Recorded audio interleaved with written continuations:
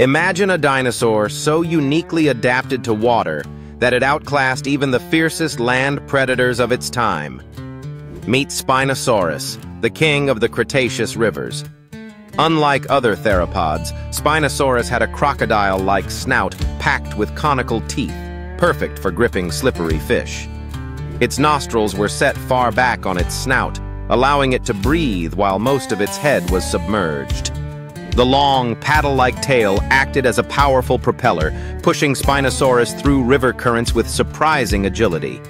Its dense bones added weight, preventing it from floating and helping it stay submerged as it stalked prey. The famous sail on its back may have served as a display, but in water, it also helped with stability.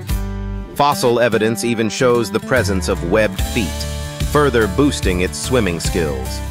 Spinosaurus wasn't just a land-based hunter dipping into water, it was a true aquatic predator, dominating the waterways of North Africa and reshaping what we know about dinosaur evolution. Its adaptations make it a spectacular example of how dinosaurs conquered every environment, even the rivers.